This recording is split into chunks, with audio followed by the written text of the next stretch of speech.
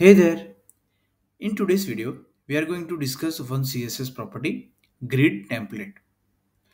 This property is a shorthand that allows you to define grid columns, grid rows, and areas in a single declaration. And this property is really useful when you are dealing with grid layout. So how you can define this property in CSS? So in CSS, let's say I have one class or one element that I can have with grid. First of all, we need display grid, right? With this, we can assign multiple values here. So you can assign grid template columns, grid template rows, and grid template areas. So how you can use the here header.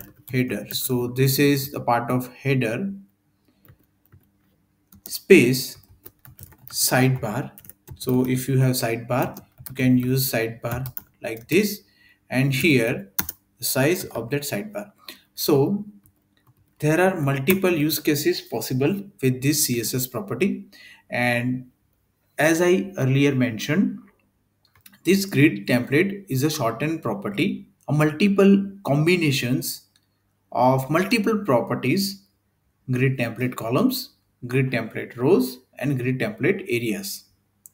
Okay, so there are many use cases possible with this property, but this property is really useful when you are dealing with grid layout. And in this example, we will create a web page. So here, for example, here is a web page, right? A sample and best example of any website, any web page, where what you can do, you can create header that will contain this space, a left sidebar with few links, right sidebar with few other links, the main content, and footer.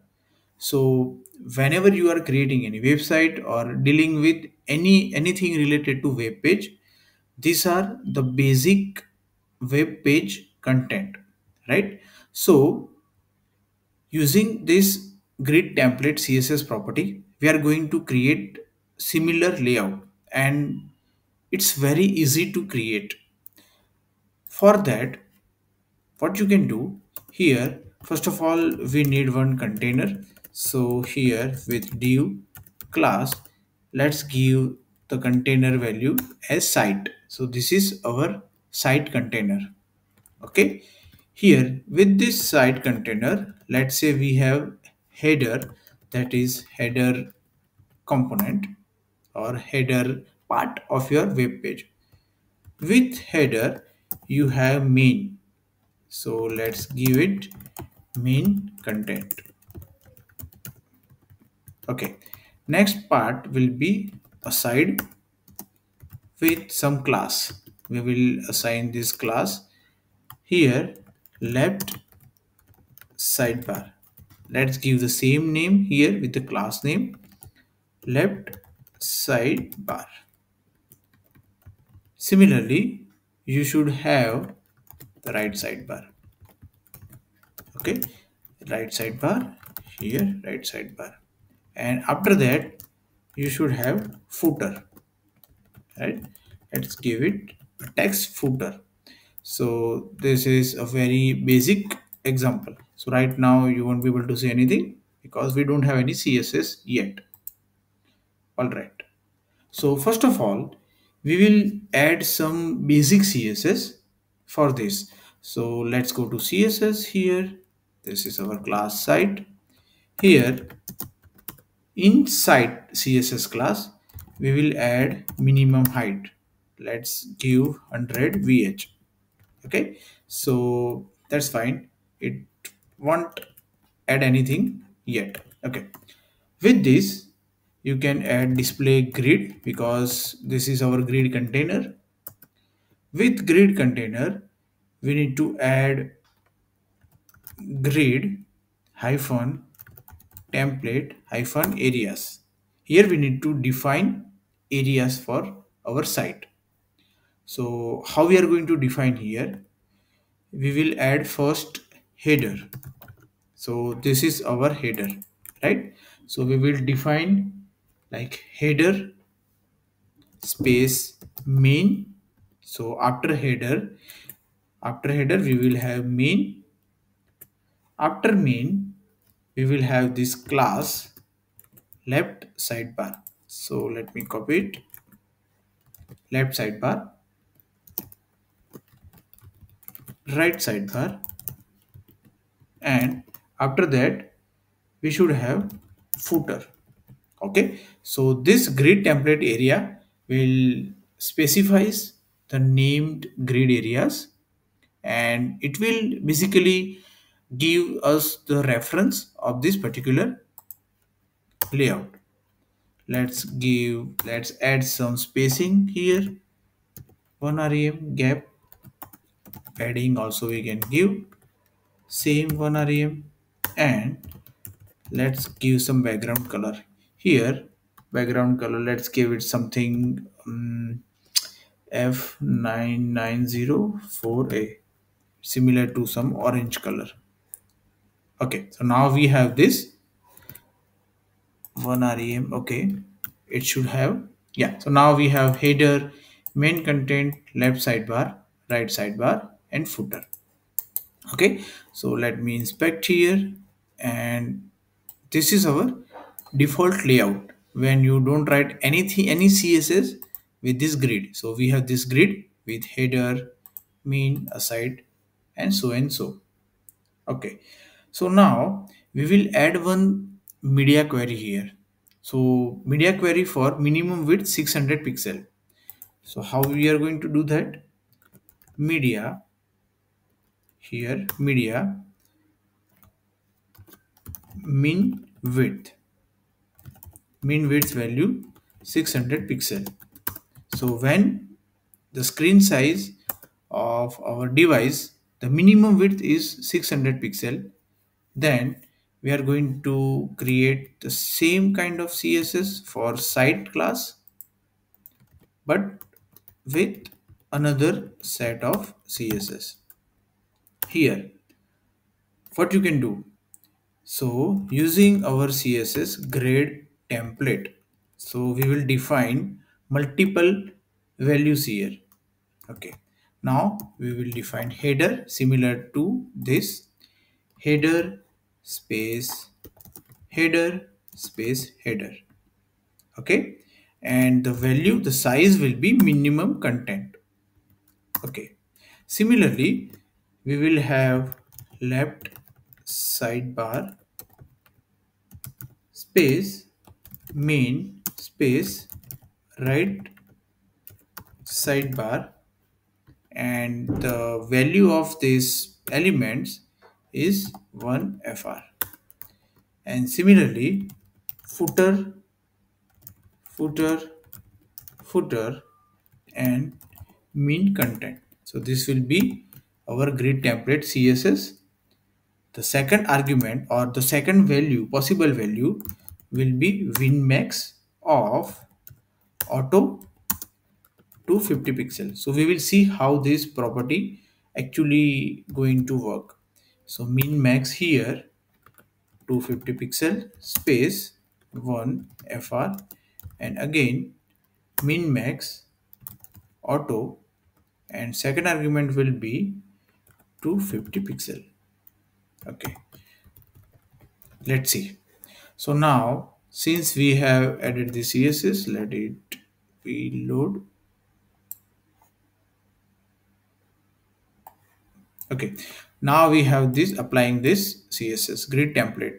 Let me open it in detail. So now we have this grid template rows, minimum content 1 fr, minimum content, right? Grid template columns, min max value auto, the first value is auto, second value is 250 pixel. Okay, and grid template areas, we have defined areas here. So first header, second left sidebar, then in middle main, then right sidebar, and then footer, footer, and footer. So footer should be there at the end of this layout. Okay, so let's see if this is right. Yeah, so this is a media query when the minimum width of the screen is 600 pixel. Okay, so in mobile it will be like this. All right, let's go and add some class here. So to define header, sidebar, main and footer, we will use grid area here. So first of all, we will have this header and grid area. The value of the grid area will be header. So let's see how this works. So let me, yeah. So now this is defined. Since this grid area is defined using this header area, header tag. Okay. Similarly, we can have class left sidebar and grid. Okay, it should be grid area and the value will be left sidebar. Okay, let's see left sidebar, and now as you can see we have this left sidebar with us. Similarly, let me copy this for right sidebar,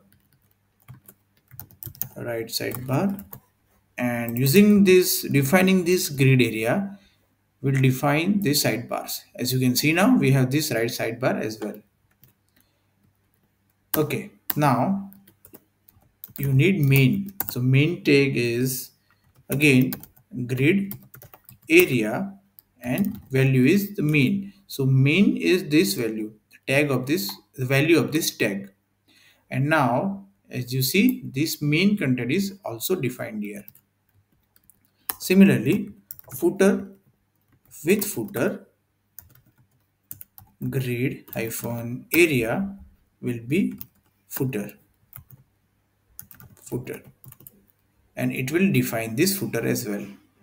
Okay, so using this grid area CSS you can define the areas of your layout. Okay, now we will add the global CSS for our page. So anything within this site class will have this CSS. Background color we will have white. Okay, so you see we have now this background color. With this background color, let's add some radius. Border radius 15 pixel, looks good. Display will be flex because we are adding some flex properties here. Align item center and justify content is also going to be center. Yeah, now we have this center. Okay, with this we can also have some color. Let's add similar color F38801. Okay, similar to orange color. Right, now we have this as well, and let's add some space, padding 1 rem. Right, so it looks good now. This looks like this layout: header, left sidebar, main content, right sidebar, and footer. Header, left sidebar, main content, right sidebar, and footer. And good thing about this layout is when you go to the larger screen, it will be as it is. But when you are going in the smaller screens, you see it's working as expected. So definitely we can improve this layout. We can add more CSS for media query as well. But the idea using this layout is grid template. So let's go and check this grid template CSS property. So this is site, and here using or defining this grid template CSS property will be really useful. And the main benefit of using this CSS is you don't have to worry about the actual responsiveness. Yeah, so you might have to add some CSS media queries for make it more responsive, but basic responsive design will be there, and you don't have to write CSS for each and every element to make responsive the layout, right? So if you don't use grid here, You might have to create divs, you have to create float left, float right, some width, and also you need to write tons of css to make it responsive, right? So this is very good example how you can use grid template css property. And as I already mentioned, this property is a combination of grid template columns, grid template rows, and grid template areas. So you can define these values and you can make sure that your grid system or grid layout works as expected. All right. Thanks for watching, guys. If you enjoyed this video, don't forget to like, share, and subscribe for more content. Stay tuned for my next video and hit the bell icon to get notified. See you in the next video. Bye.